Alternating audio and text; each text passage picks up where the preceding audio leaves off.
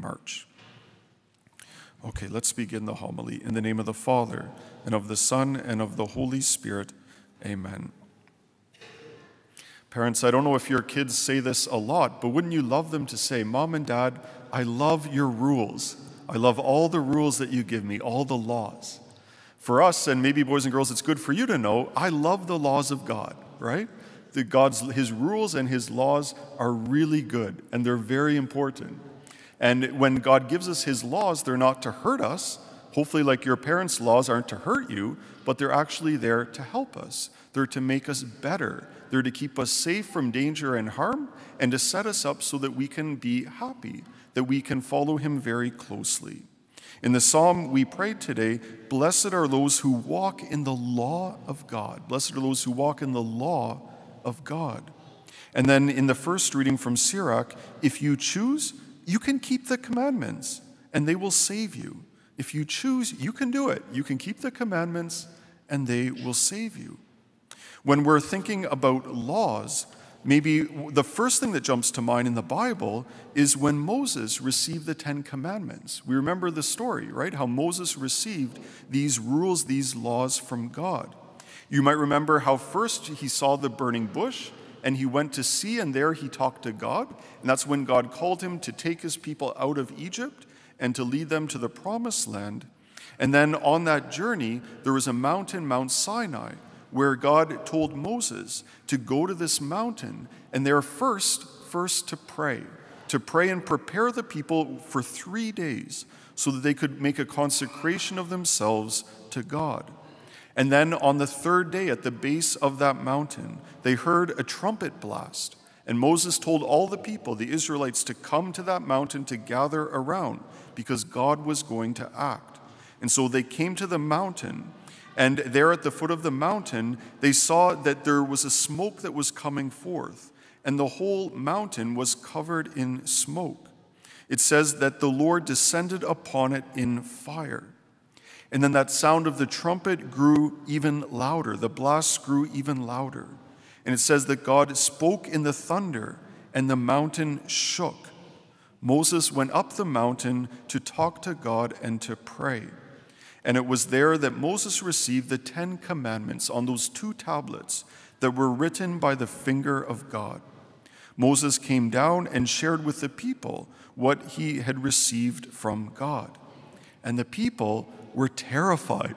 What kind of God is this, right? They knew, but also they had a healthy fear of God.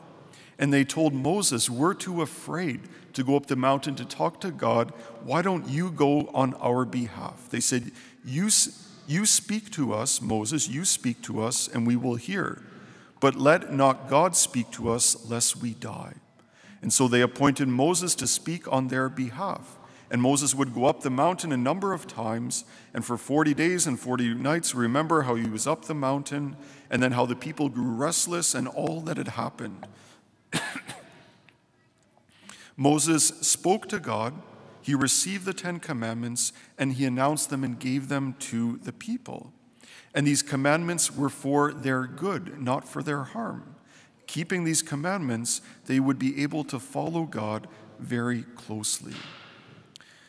Now we're much later, right? It was a long time ago that Moses received these commandments and all that had happened with that at Mount Sinai. What value do the commandments hold today? Our Lord Jesus tells us in the gospel. He says, do not think that I have come to abolish the law or the prophets. I have come not to abolish, but to fulfill. These 10 commandments were given by God, and they were true thousands of years ago, and they're true here and now today. They're just as true today, right? We need these commandments, these rules of God, and they are a great help to us in our lives. What our Lord Jesus is looking to do is not to get rid of any of those commandments or to say, we don't like that one anymore, or this one's outdated, but he's saying, no, all of those are true forever. And now I would like to go even deeper, right? He wants to take those commandments and dig even deeper into their meaning so we can benefit even more. Do you remember the 10 Commandments? What are they, right? What are those 10 commandments? Do you remember? For us, right? We want to have those commandments deeply embedded in our minds. And that's why it's a great thing to memorize certain things. When you're memorizing it, it's like you're taking this thing out there and you're like ingraining it or like sticking it into your head, right? So that it's in your mind that you won't forget, and even it will be there to fall back on and to remind yourself of very easily. For us, we want to memorize the 10 Commandments, memorize a number of things in our faith so that it can be fully integrated into our lives. So then we'll be able to live it out more fully. We'll be able to be closer to God because his commands, his teachings will be deeper inside of us. And so these 10 Commandments, I would ask you, right, if maybe you have them all memorized. For lots of kids, they learn them and they memorize them and it's good. But for us adults, we need to have them down too. If I were to ask you, right, what is the 4th commandment? Who knows, right? What's the 4th? We should memorize them not just in general, but even in order and be ready just like that to be able to give them. Not to show off or anything, right? But it's so that these are really living and inside of us, these commands. The 4th commandment, it's honor your mother and father, right? What about maybe the 8th commandment? What's the 8th commandment? That you shall not bear false witness, right? That we shall not lie. If we were to go through them, we should be able to list them one after another. It's not a memorization game or something. It's not to show off, but it's so that we can have them like inside of us fully. As we think of Christ, he takes these commandments and now he wants to help us to go deeper, right? He gives us an example. You've heard in ancient times, right? He's saying, you remember the laws of Moses. Thou shalt not kill, right? For some people, they think thou shalt not kill. Well, it just literally means don't kill anyone, right? And it does mean that, but it means much more than that. And Christ is looking to show us the deeper meaning. He says, not only should you not kill someone, but be very careful about anger, about insulting, right? About calling someone a fool.